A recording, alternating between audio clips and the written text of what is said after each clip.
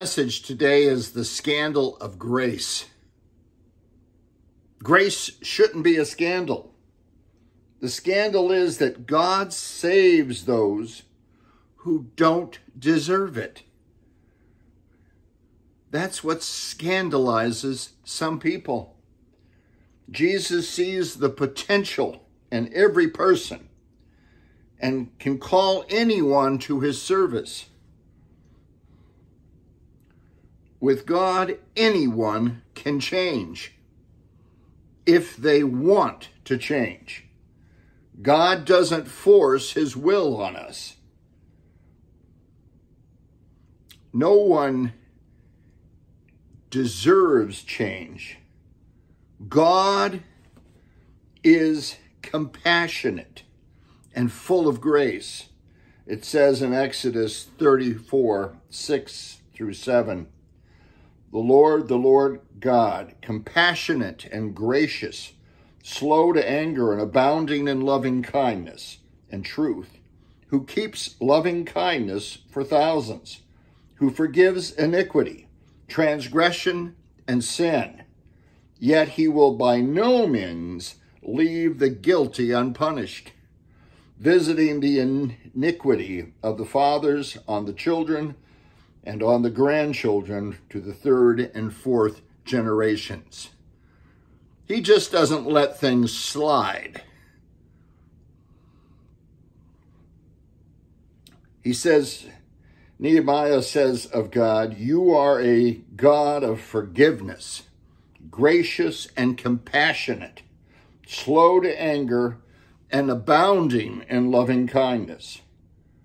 See, God can both uphold justice and forgive sinners because his justice has been satisfied by his Son, who died as a substitute for sinners.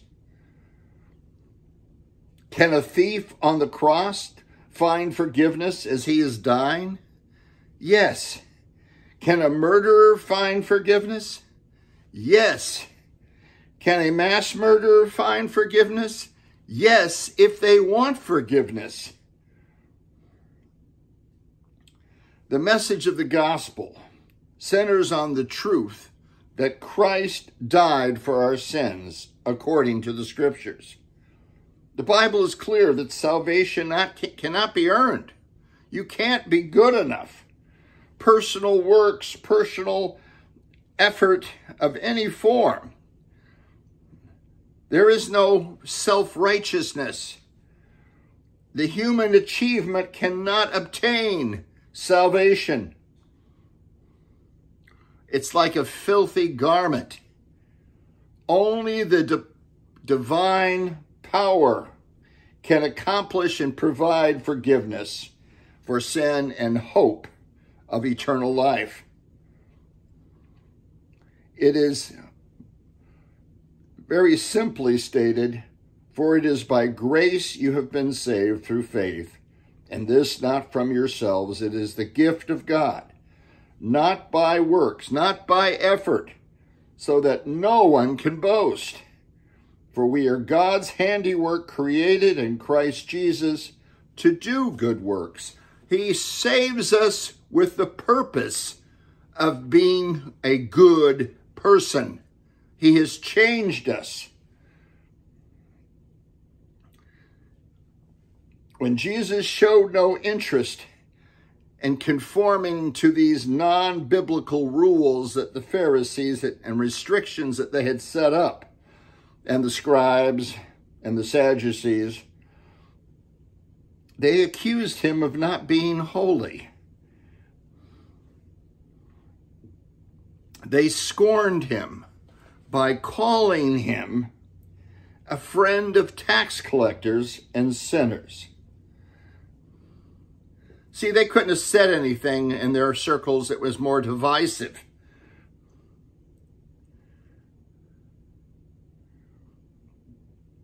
They were calling him an enemy of God.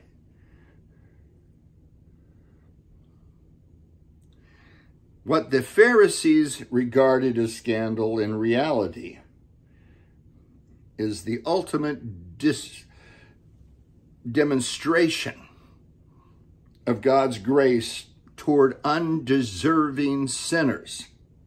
And that's what this passage is about. Jesus is calling the outcasts, the people that don't fit in, the nobodies. Mark chapter 2, verses 13 to 17. See, Jesus is promising forgiveness, and it includes inviting a tax collector to join his apostolic band. Every person must choose between faith and salvation, or rejection of faith and salvation. Salvation is for everyone, and Jesus gives even the social outcasts, the lowlifes,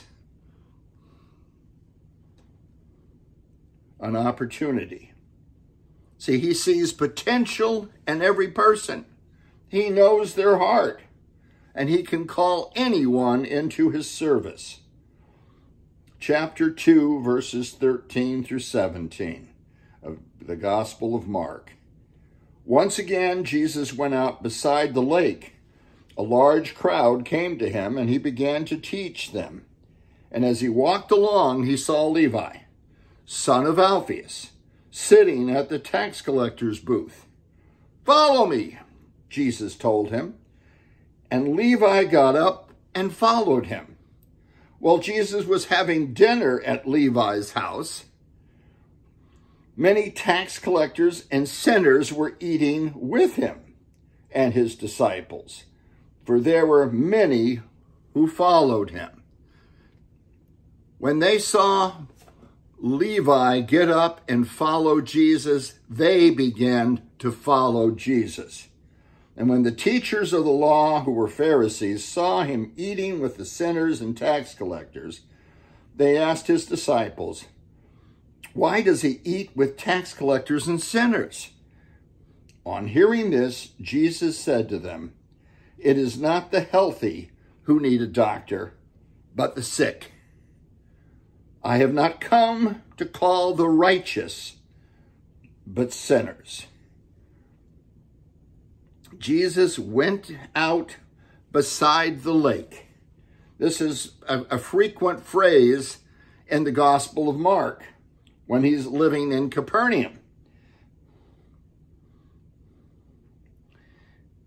He is choosing another person to follow him.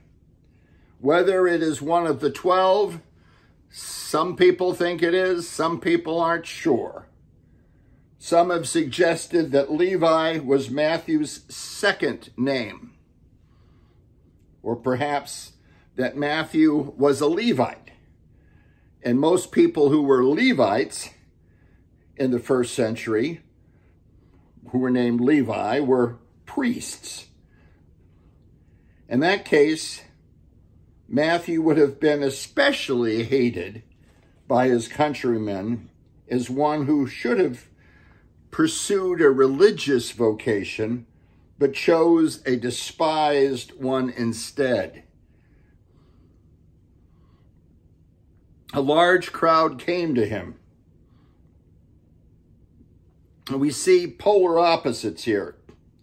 The people are flocking to Jesus, and at the same time, the leaders begin to oppose him more and more intently. He saw Levi, son of Alphaeus, sitting at the tax collector's booth. It doesn't tell us where that booth is, but Capernaum was on the Via Maris, M-A-R-I-S. And the Via Maris, if you Google it, it's a famous road. It's a Roman road from Damascus all the way to Memphis, not Tennessee, Memphis, Egypt. So from Damascus through Capernaum down to the shore by Dor and Jaffa. Jaffa is the place that Jonah got into the boat. It goes all the way to Memphis. That is the road. It's presumed by some that this booth was the customs booth on the Via Maris, or associated with trade that was going through this route. It had to do with trade goods and tariffs, the kind of things we're talking about international trade today.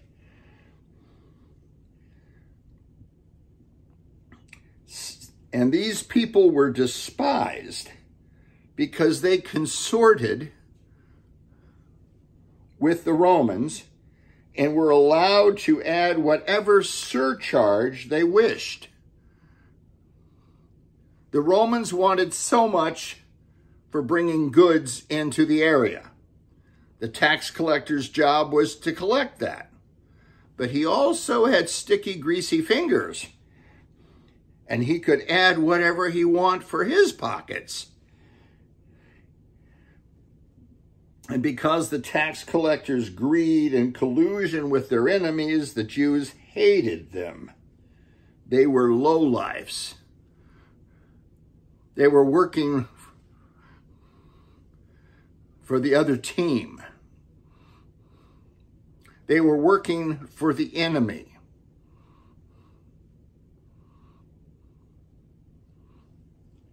It's a lot like the sticky greasiness of working with the mafia or working with the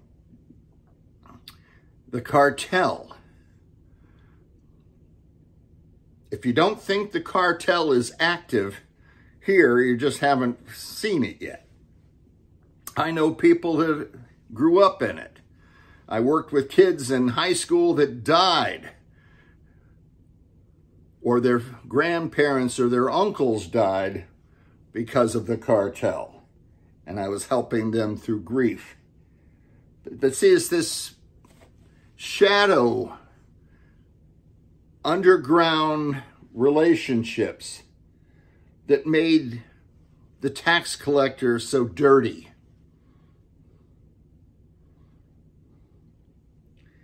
And because they were doing this, it made them feel dumb, in a sense. See, when you follow a legalist, you don't have to think. You simply learn the rules and blindly obey them. You don't know why they're the rules, you just obey it. That's what legalism does. It shuts down thinking. It shuts down reasoning and applying things to life. Where Christianity, according to Paul in Romans chapter 12, verses 1 and 2, therefore I urge you, brothers and sisters, in view of God's mercy, to offer your bodies as a living sacrifice, holy and pleasing to God. This is your true and proper worship. Giving ourselves, our total selves to God is our act of worship. But do not conform, verse 2, to the pattern of this world, but be transformed, changed, metamorphosed by the renewing of your mind. See, how we really change as people is because we have forgiveness and we allow God to change our mind and our heart. Then you will be able to test and approve what God's will is, his good, pleasing, and perfect will. And many of these tax collectors and sinners were eating with Jesus. It was common in Palestine or Israel of the first century that the participants would take on Roman customs because Rome was running the show. That's how the real movers and shakers did it. So they reclined on couches around a small table that had food. Just that setting, it was so different than the Jewish setting, that caused problems with the legalists. But now Jesus is there with tax collectors and other sinners, notorious thieves, prostitutes, people of a shady reputation.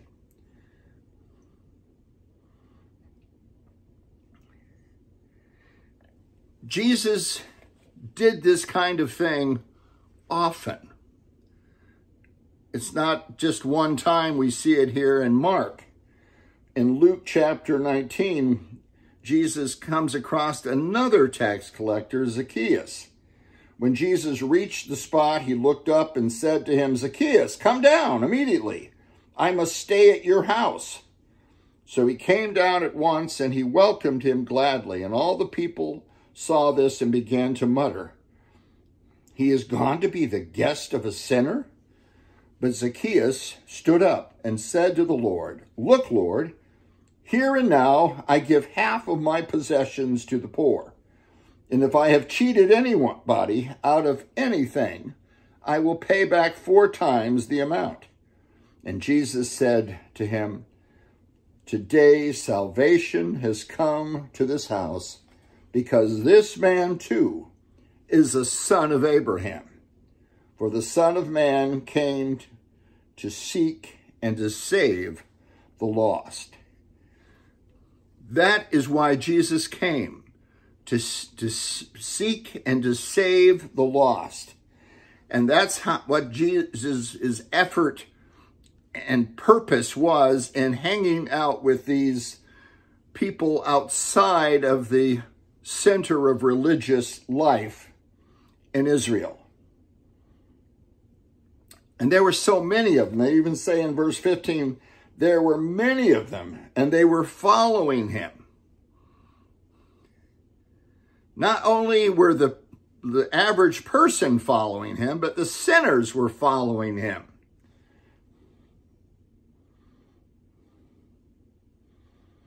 We would have expected that the people of God would rejoice at seeing tax collectors and thieves coming to Christ.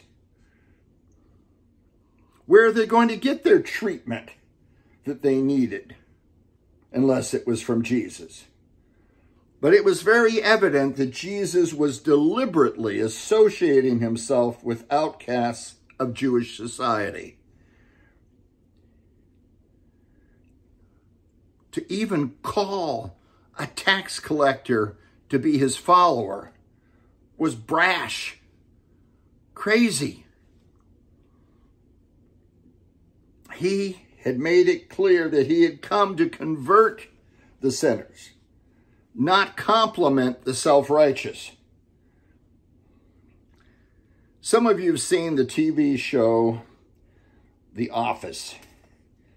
In an episode from the 3rd season, Michael Scott, played by Steve Carell, is being interviewed for a position at the Dunder Mifflin corporate headquarters in New York City. The interview presents a humorous picture of just how deep and pervasive human pride is. The interviewer says, "So let me ask you a question right off the bat. What do you think are your greatest strengths as a manager?" Michael says, why don't I tell you my greatest weaknesses? First, I work hard. I care too much. And sometimes I can be too invested in my job. The interview was kind of taken back. Okay. And your strengths? Michael said, well, my weaknesses are actually my strengths. And needless to say, Michael was not hired for the position. See, sadly, many people are like Michael Scott. The Pharisees were. They were unwilling to see their own weaknesses, their own failure, their own sin, and their own need for Jesus. See, we have to be aware of our weaknesses and turn to the Savior. The teachers of the law, who were the Pharisees, see, everything about them, what this group of people were doing with Jesus, was wrong in their eyes. They could see no right in this situation. These people were eating food that was cooked improperly. It wasn't kosher.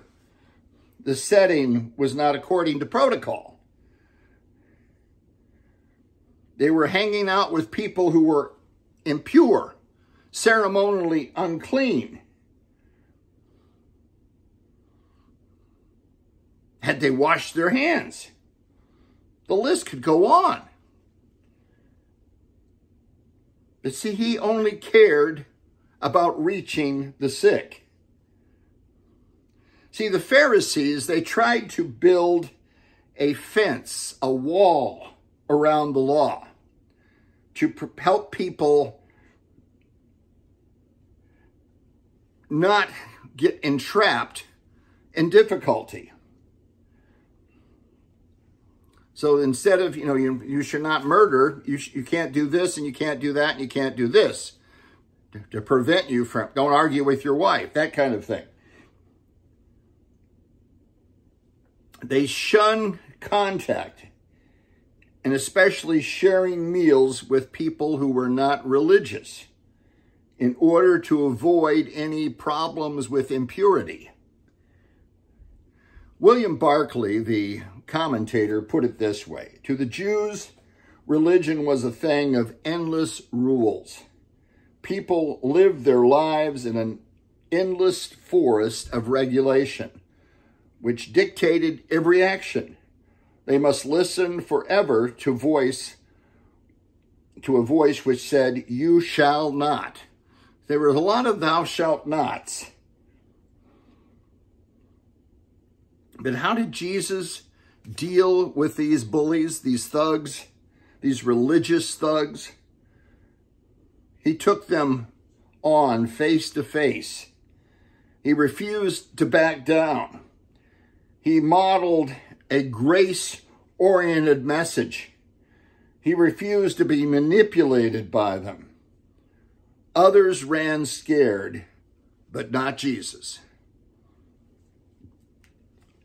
See, legalism is an attitude of authoritarianism. It is a desire to control other people by enforcing an exhaustive list of do's and don'ts that attempts to define what's good behavior and what's bad behavior. In the 50s and 60s, there were groups in our country that you couldn't roller skate because you couldn't dance.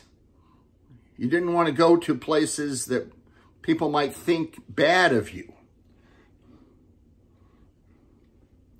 Legalism emphasizes the letter of the law to exclude the spirit or the intent of the law. It's a public piety. If you look up the word legalist in the Cambridge Dictionary, someone who follows the law very closely, especially by paying more attention to rules and details than to the intentions behind them.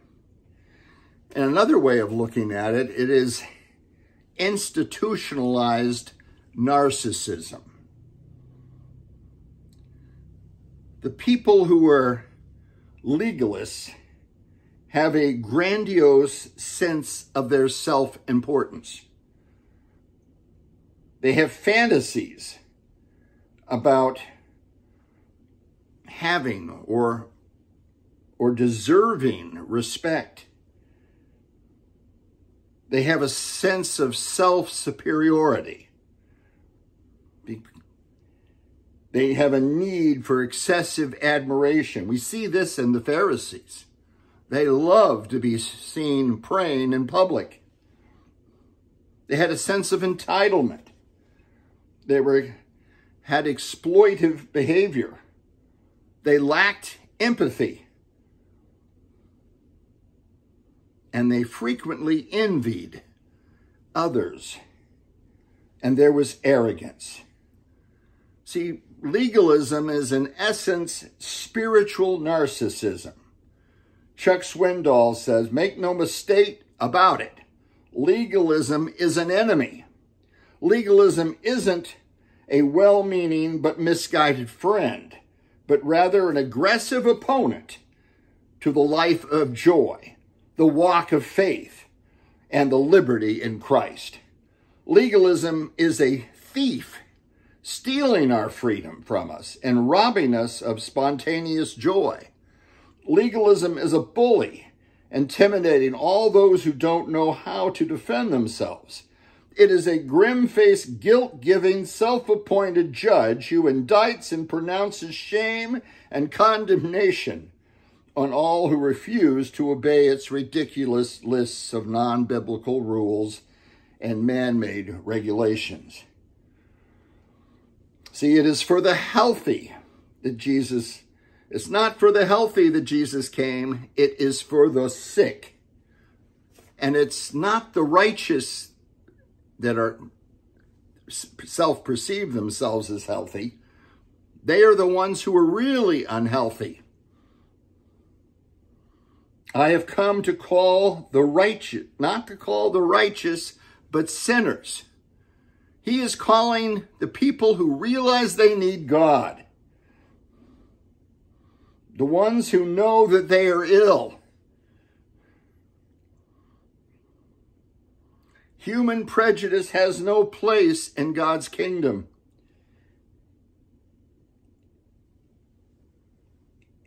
That is his mission. Salvation is for all. And there is a special place in God's heart for those whom society has rejected.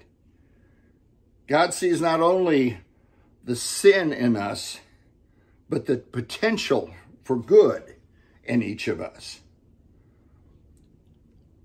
If you haven't stepped toward God by faith, take that step. If you have stepped out in faith to follow God, he may be asking you to take an additional step. Is God speaking to your heart?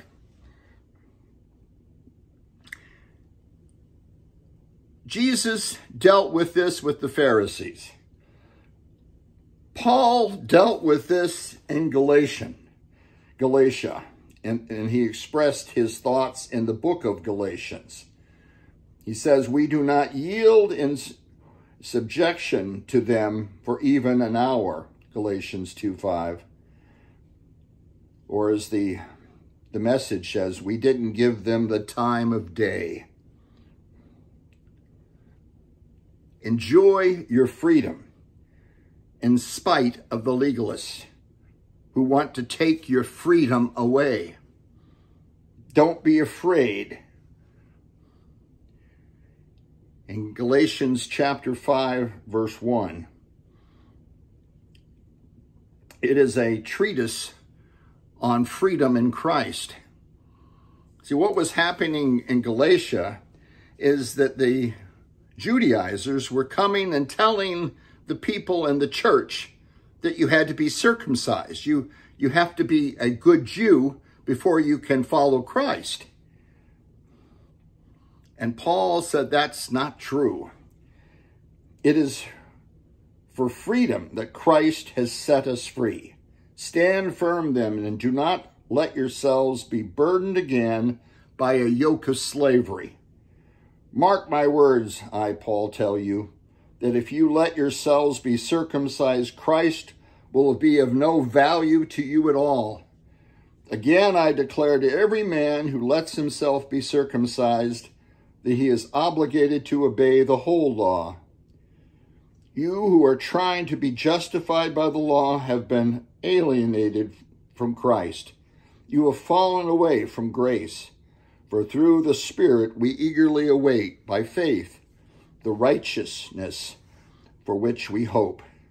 For in Christ Jesus, neither circumcision nor uncircumcision has any value. The only thing that counts is faith expressing itself through love. See, Jesus didn't consider some people rejects, broken beyond repair. He is the dear and glorious physician who comes to heal and to restore and to transform and to forgive. He comes to us in our need, and he gives us exactly what we need. There are three kinds of patients whom Jesus cannot heal of their sin and sickness. Those who don't know about him. If a person doesn't know about Jesus, there's no way they're going to find healing. And those who know about him but refuse to trust him. If they refuse to trust him, there's nothing he can do to help them. And those who will not admit that they need him. And see, the scribes and the Pharisees were in this category. They refused to state that they needed him. See, unless we admit that we are sinners deserving of God's judgment, we cannot be saved. God saves only sinners. Jesus sees the potential in each of us and can call any of us to follow him and to serve him. Let us pray. Heavenly Father, we come to you today. Some have never followed you. We pray that they would step up, put their faith in you, that you can change them, that you can forgive them. You see the failures and sins of their past. You see their weakness as you've seen mine, and you've forgiven as you did Levi and Zacchaeus and all that have known you throughout the centuries. We thank you, Lord, that you can cleanse and forgive us and forget, because Christ died for our sins and he was buried and rose again on the third day. And with that, we live rejoicing, looking forward to his return. In Christ's name we pray. Amen.